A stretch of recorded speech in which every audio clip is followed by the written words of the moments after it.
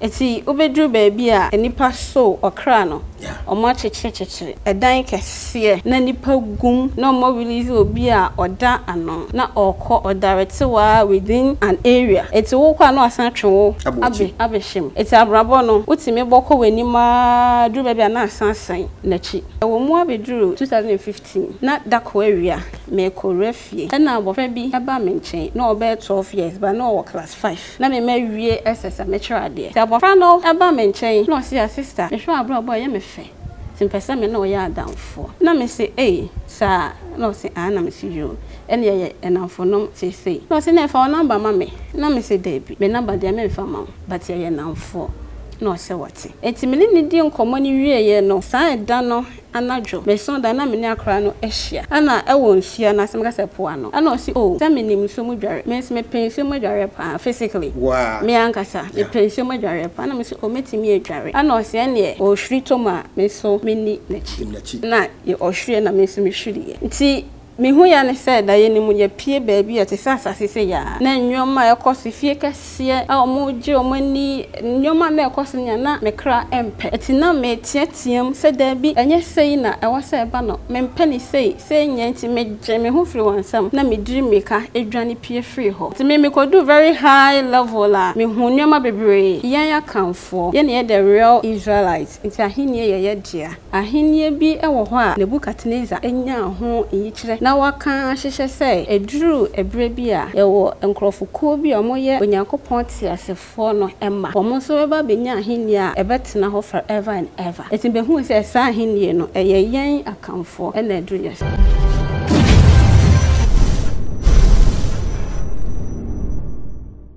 Awefo ya mama kwa ba ya mama hanso wohwɛ yɛn ɛwɔ Nanakasi TV Nanakasi TV behu yɛn tafo pankro no bonsuom ɛhɔ no twede ampɔkwa nyankopɔn de nakoa ɛsie na niama hodo a Awurade na nanam so ɛyɛ ne de ɛsɛwani ne nkwanse katro 2023 na nase pepam a ɛdene na fa ahotare no sanse ɛbasa de a niama bekoso yie pa ɛde amo asetrem ɛna wie ya trase na na ye beka sunsumsem ne nyina ne sɛ ye nuaba Esther sewa ɛna samre de sunsum niama dodo no a akoso ɛwɔ na brabom ti awie ye ne na hia ye beka sunsumsem na wahu sɛ wiase sɛ sunsum bi wɔ na empani sese bibi ni hɔ akeda ye ntupunu munti no yentie ni bio ni ehunu sɛ ne wiase esitie ni ehunu sɛ wiase no sɛ ɛna hɔ ɛkwa midin di breto ba kwasi twemasi Mandela twɛn me da me ho abasisi a na me kuro no na wo hwɛ no subscribe a na afi wa share enso ɛde ama wo nua bi twɛn me ba sisi a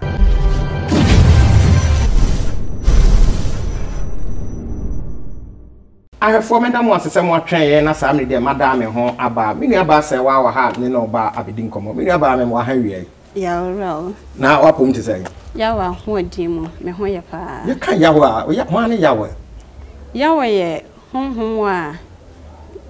okasafa me mu eti me bodi ne wa bra me nim honhom kra oye se ono no hwe me kra so nti me suro hwe eno ma yehu se ebinum se Yahweh no so nyankopon nti aha no me yehu se Yahweh no ye nyankopon ana me de megidie se ono na tumi nyina wo no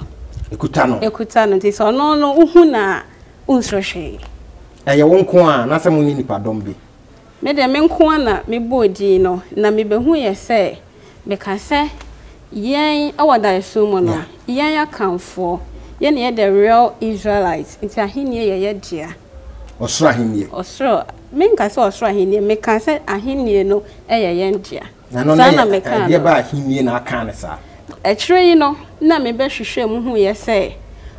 ahenie bi ewo ho a Nebukadnezar enya ho yikire na waka hyehyɛ se eduru ebre bi a yewo nkrɔfokuo bi a moyɛ onyankopɔn te asefo no ɛma wɔn nso bɛba benya ahenie a ɛbɛtena hɔ forever and ever eti behu se saa ahenie no ɛyɛ yɛn akamfo ɛna eduru yɛ so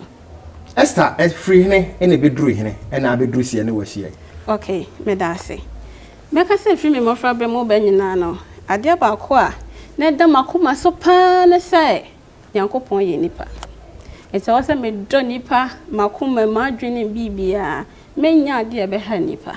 eti da bia me bɔ ma brabo se me do nipa enti ewo mu abeduru me enfie 2015 na dako area me ko refie e na abofra bi e ba me nchen na obe 12 years ba na o class 5 na me wie ss amateur de ti abofra no e ba me nchen na o se sister me hwe abro boy ye me fe ti mpesa me na o ya adamfo na me se sa na o se na me se yo ene ye enamfo no se na o se na fa number ma me na me se debi me number de me fa ma but ye enamfo na o se wati enti me ni di nkomo ni wie ye no esa eda no anajo me son da na me ni akra no ehia ana ewo nhia na se me ka se po ano ana o si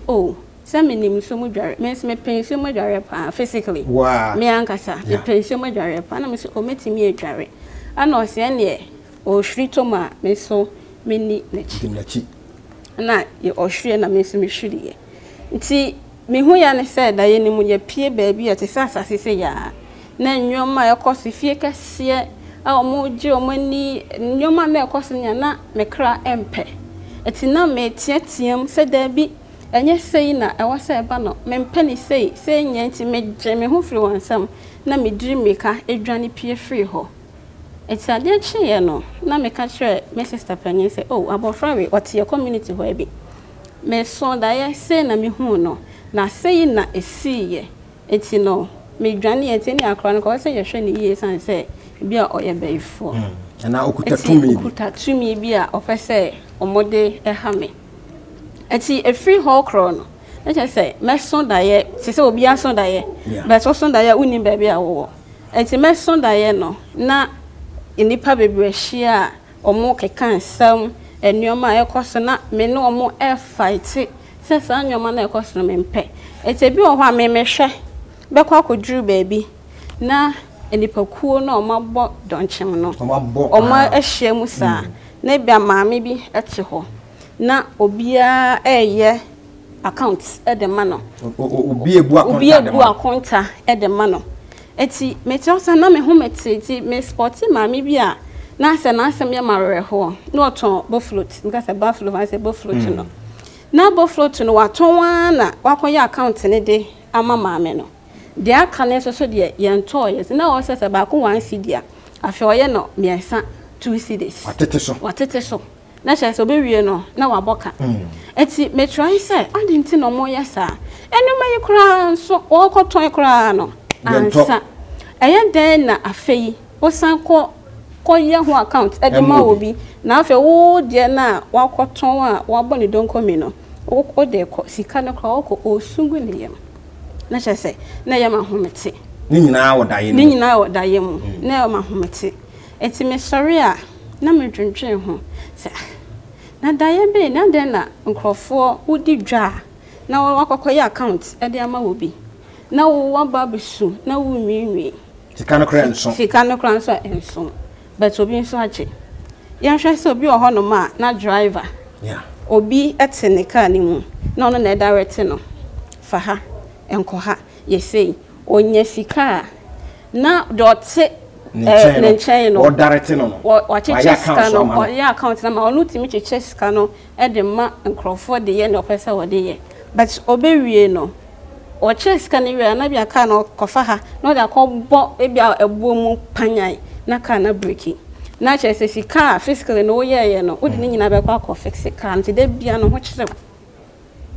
It's a mystery, Mentiasia. What's that? Nada ye beni. Ade bia me hu sa nyoma we na che se ennyoma nkrofo ye no ahomete eti obedru ba bia enipa so okra no omo chechechechire edan kese na nipa gum na omo release obi a oda ano na okọ odarete wa within an area eti wo kwa no asan twewo abehim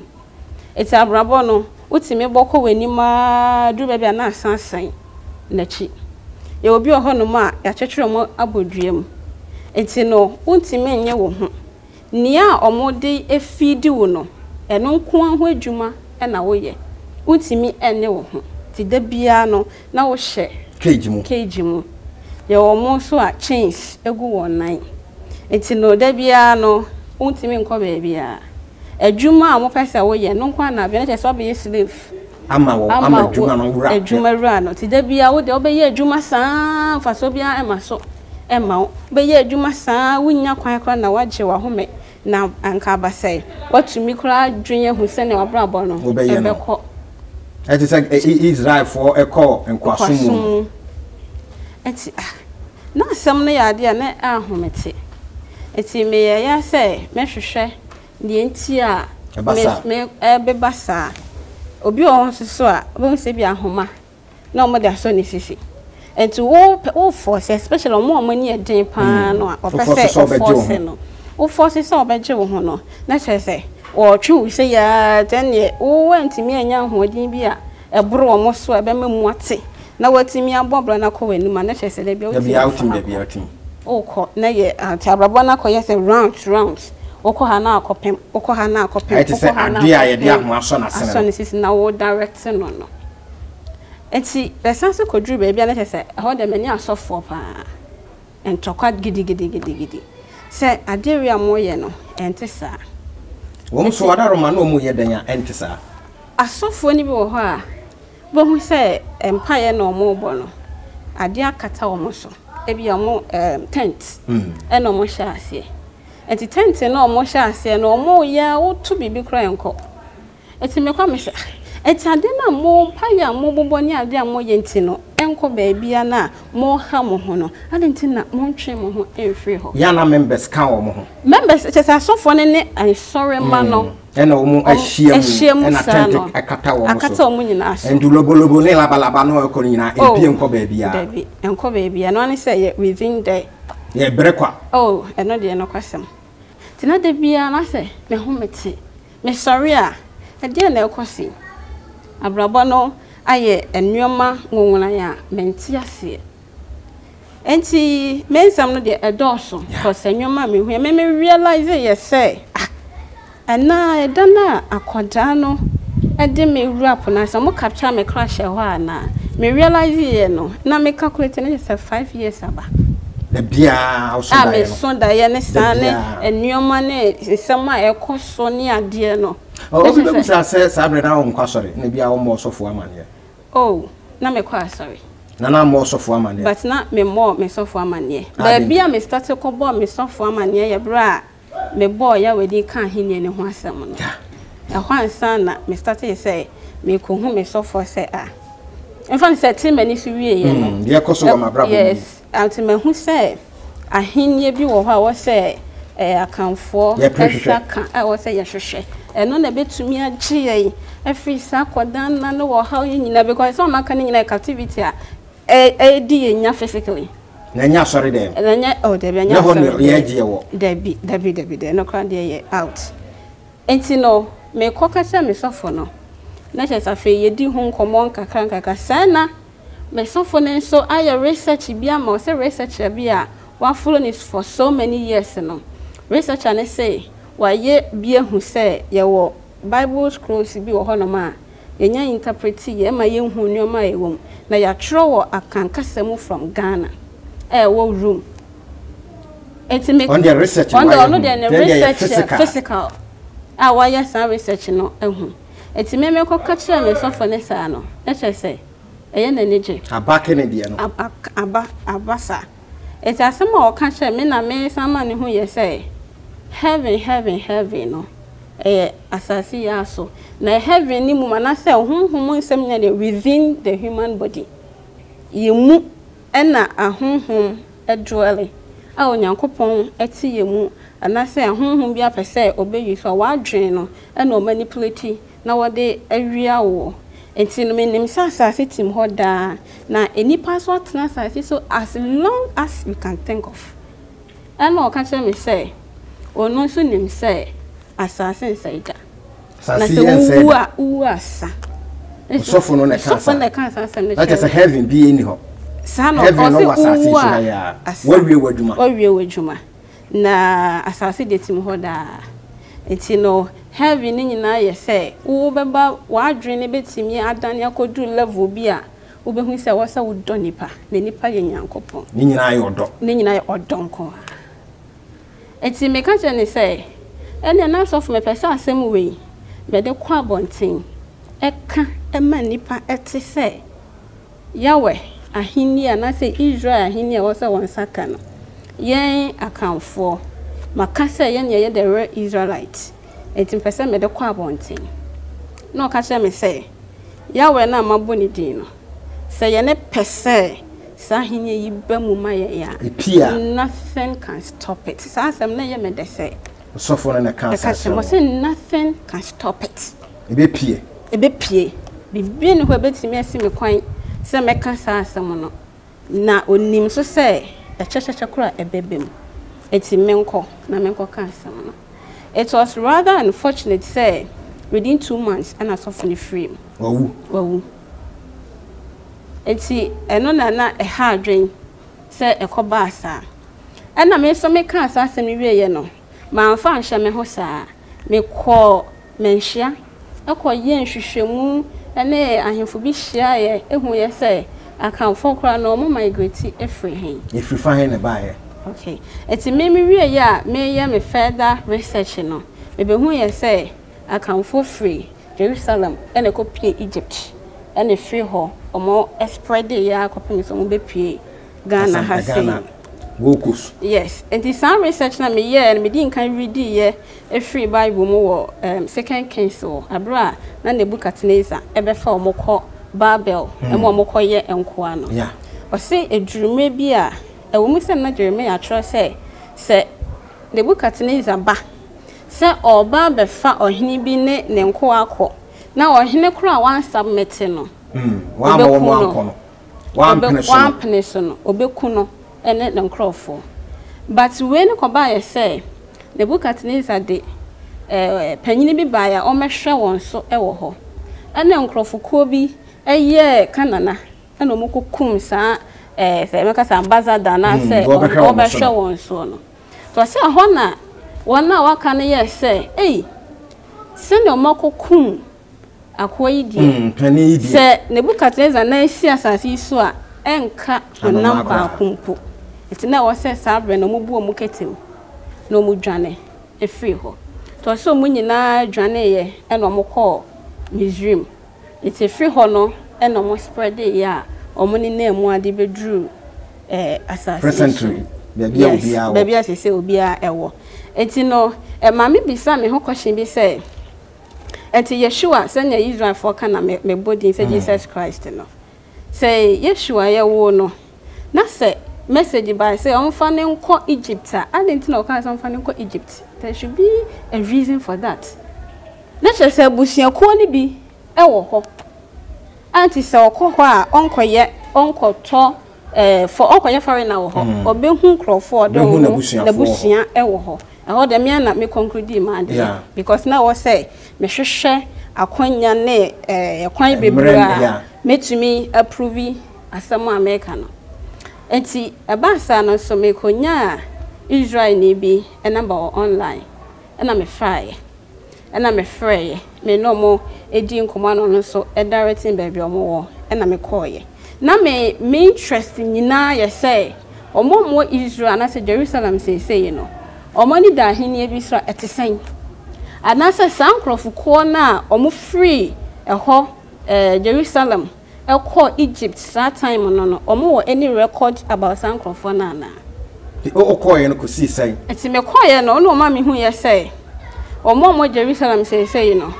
omo ni me say asasi bi a won so mudi so no e wo Africa na presently Jerusalem omo wo Jerusalem ho say ye ka say omo ya brofo omo eso ya abrofo na papa ya me question ne de on sheda nya buroni no so sheda nya tuntum e se ne kala ne na chocolate color sa efe no so no munim say abibifo na ye Israel fo no na that time omo ana omo so asori a omo ya research efa Israel fo ho ne ahinnie ne asase a wo so mudie no de na olidi omo no e proclaim ye say Ghana is the star of Africa. It's not just a Ghana, and almost yes, on Baba Shusha, and who say, at the same to no back Ghana. So, Moba, ya mobe who Asante no. I don't know who you say, oh, our Jerusalem no, or more a tribe of Judah. Yeah. As a tribe of Judah no, or Moncroft from Ashanti. Ashan. And it's a mobile hana your friend Asante and Ashanti and I say Omo who say ye woman ye nuya no mahankasa. Nam so okay, let us say interesting. Let us say what say me fa messages be a free hall more and so. Na me di who say asem no ye no correct. Esan say nia me frɛ mu nyina no na me botaye nyina ye say ye wani monyam bia a free yansa. E wo say yansa kasa animonyam no. E bi free for hen yansa timi aka.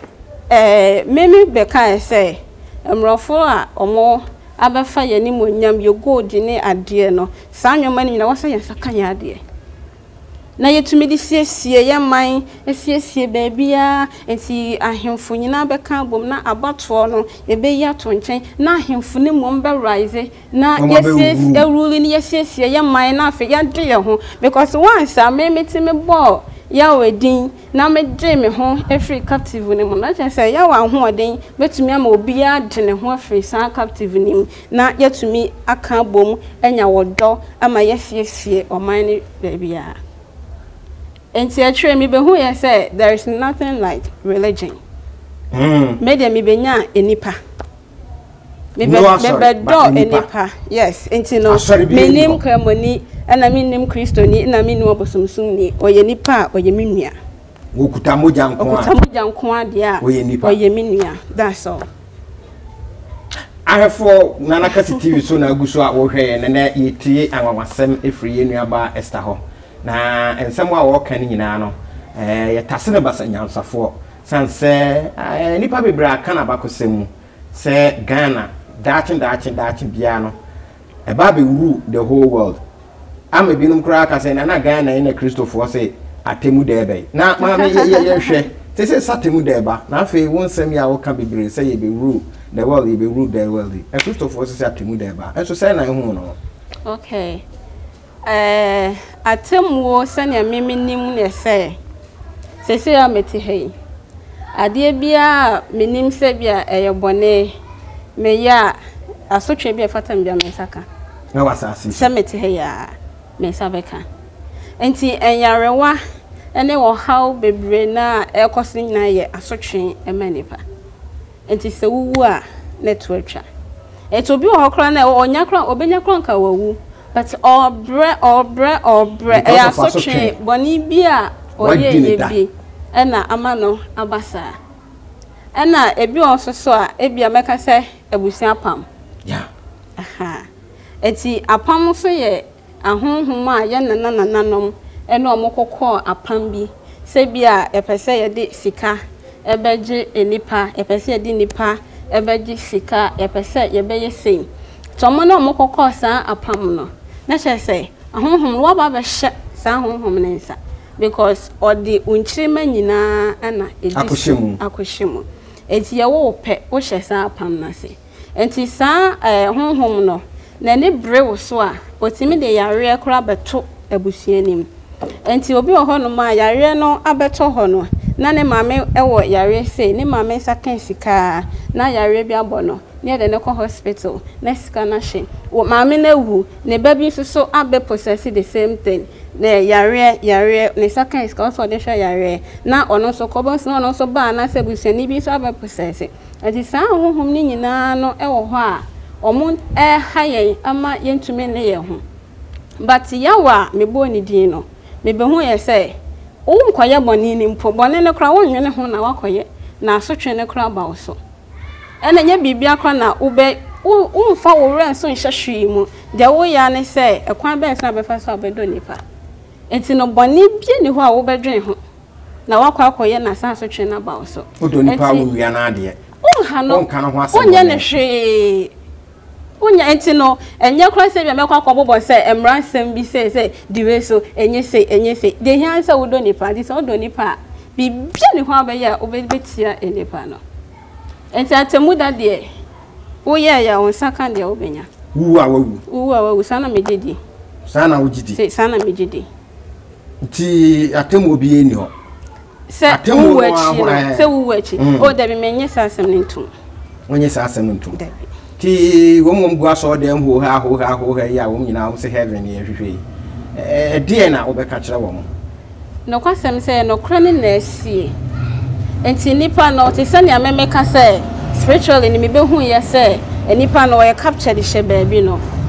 me ka che ni say ne ompia onya ya sorry a onti asie one me nya adwe because level na me wo no me ne nya pe enti me behu ye say se nipa no betumi asset free a this say ohena owotumi obi a owotumi ana betumi agyew efree mu ono nya ya wa ho oden no a no otimi de ne ho a ana obetumi agye obi a because ono na owotumi timi asizi asori bia Esther wo je Bible di me je Bible di say nsema wo nyina asiye but omo bre no omo yeye ti mesua efree mu se me so de na metumi aye eduru me so enti ni ho se ebi a eno na obegina so de ebu aten me fa che da bi eno de menye santum eye wo as individual na medina Bible quote na me de Matthew 16:13 ho bana so say ajenkwa no e bi se hwefo ne say enkrofo se me ne hwan ana say e bi se wo ye John suboni e bi se wo say no say wo so say me ne hwan na che say eduru ba bia enye de obi aka enye de obi atro but won so de na obetumi aka e de na so obetumi atro na so tumi di edi nkonim asa ohun ye no o ka say we de anfiri honam ni moja efiri eja no yes ahonhom na levels the same Peter Lankasa no ka the same chapter 16 when they kona o san koduru ba bia o say o ka che Peter say ne braso a obewu Peter say owura empire no ti the free me so ko Satan na no na Peter no na kasa na say hwan honhom ma kasa fa ni mu enti no say etimi behu say Peter braso ye onya hoden ma adwuma na o so wodi bia odiye megitum pa say aduru me so edi ahoden na me smanya me so be boa me man me so madwen no to be kwasori okwa sorry ana watimi abu aje won crofo say ye die nyina say ye ko heaven ye die nyina say ye ko heaven now also say heaven be anyway heaven ye the level of your mindset no adwen no eye ni di so you say wo grade ben me mo de make say me do the highest grade and make say mo heaven wo heaven sana make no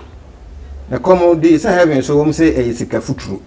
now so ye tie asase so ye sama me dru ho ansa na me proclaim ye no na efom ho na ye ka say e gold ni ade na me so me nante ho bi oh da ye mu no asana me je me ho ye say ya asase so na o si esiesie ma na fe sa but enye honhom heaven be any heaven ye the level of your mindset baby abekwa koduru na o hu say enipa do nipa ye nyankopon because honhom no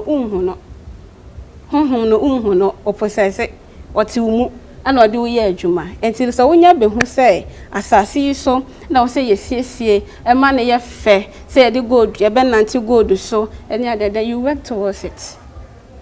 na in free baby a na e ba na ni so baby a oh debi eno de eye adwen no na be free aba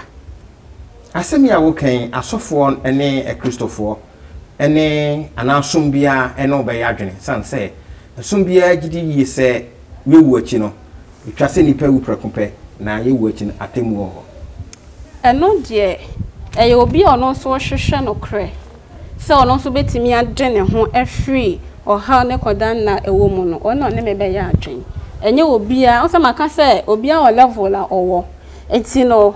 se na meme site asamasi no enye sa na obi ate ase eno tikro na Christianity no divisions ewo mu no esa se level la sofu bi wo no se na obe church asem ni modi atre na answer ma no sa na omo fa no obi so level la wo no ana ode be church asem ni mu e de tre na nkrofo eti me a medru ba bi a na komo mbenya kombe initiate me ama mesema be ye asore no na me ka kire omo se na me no asore wo ho tete me ntumi nka ho asem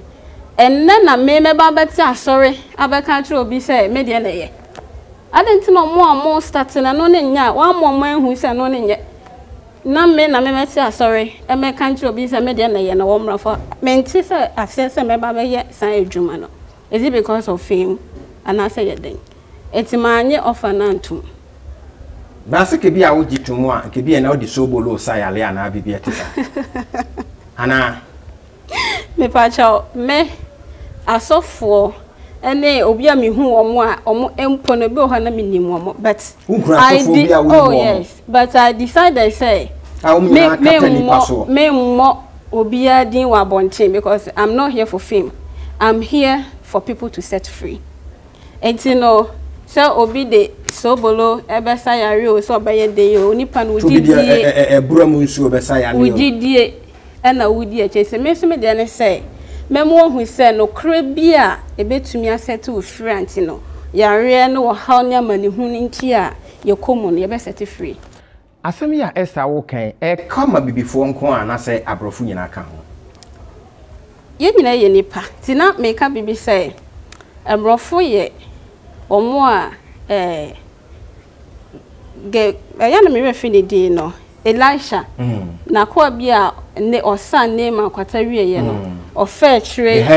Gehasi me da say ofa chire ekoji sika no also sa wo show ho 2 Kings chapter 5 ho de 20 ho no also sa wo show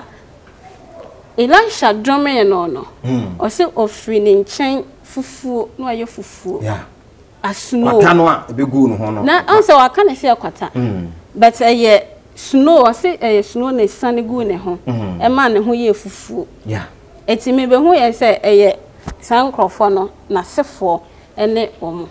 ene mrofo Gehasi asefo ne abrofo no till I was able to connect why snow ne togu ho because me say snow ye punishment and I'm say shoot on your punishment nsuo ai omo de punish ya pa nsuo a yen ye de ye adwuma done de kuya ne ho anum bie no omo de punish ya pa for de punish yen every sa level no mo control no spirit na all control no won say obi kwati me ka say o metimi control so sese ye wo bro an kan nsuo no e wo say ye tena asase so a yan la kehwe no bia enti no die wo hia bia no it should always be ready for us sa glory na I lost no e wona wo say senya ewiase nyina ti me could do very high level la me hu nyoma bebre because I fa the weather ne ho a ebi wo hokra na okoye ade bia e ho hia pa be ma watime di nkunim e ho na ehie gym na a delay with time na say mre bebre na ade ko bi kwa na wa enya anye eti no se na koba say ye hia ehie no because sana apam na enyoma bia e koso no akoduru Esther we be ka say wo bodam na we ka say we kan say okay time wa me hu we nyina wie ye me na me hu but me susu ye say me mfa asem we ensie me nim sa asem we ye mba kan say mabodam but e manage me hu so say ye no kre na beba mu die me sori agina ye enti no me a me din kan declare ye say be ka say mabodam ansa na me kwa wanti akoka enti obi obeka bia me ye normal so mako school be psychology and me psychology dey kra na sa de na me kan kra me nim na me fia because wa drain level na be kwa akodu no e ko ba say unim bibia na level na me duru no enkrofo bebre ho mu du ho mo bo modam krofo bebre ho mu bobu mu gu ho krofo bebre ho mu to mu mu ho krofo bebre ho mu ku mo kra na che say untumi but me metin proclaim ye say yawe oyo ojano na ho odi ntimi srohwe no na che say sanjidie no mekram eti menni say obi abetimi ayemhwe Esther me wusaw nti wenum nyina no okeka ni nyina ebumu a ebeye nipa bi asom kesenene senya wo ka ni sei nyina no ti obi a wo hweye na otie no opese wo kire anaso opese nipa kron ede pa na wo se sei dem pese ye hu say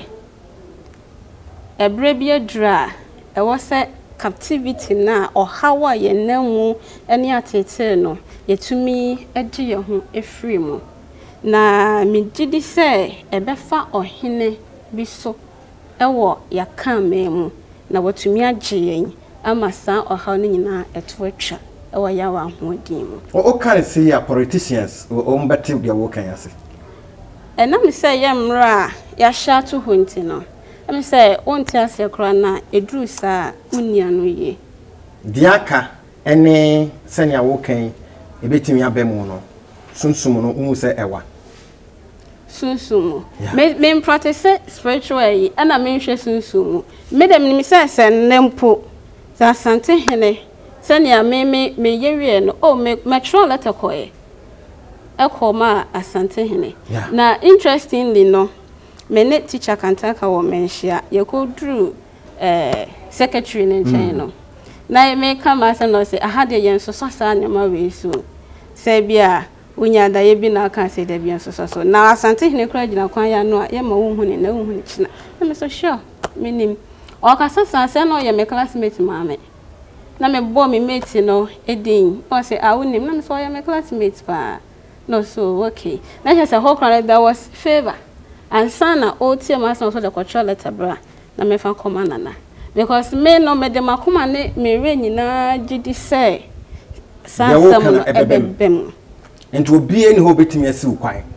eno de e ya na meta gina ase na me ka se me so fo ne kan ye no o se me nya nkopon na me ka na asem no se ye ne pese ye saka sa hinye we ya nothing can stop it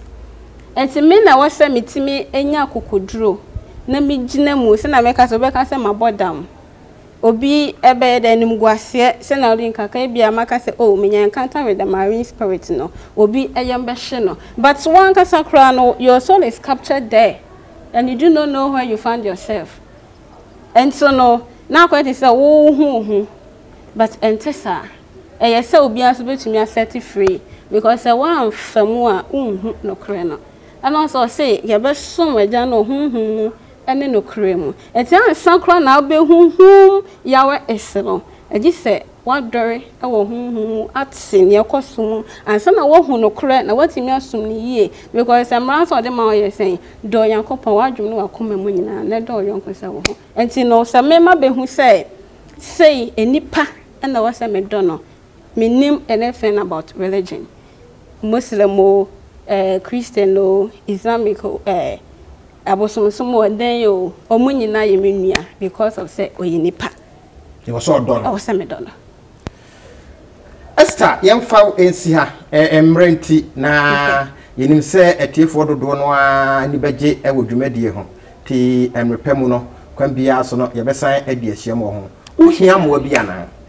pachamo bi ti se bia wo nko bia wa ho den ntimi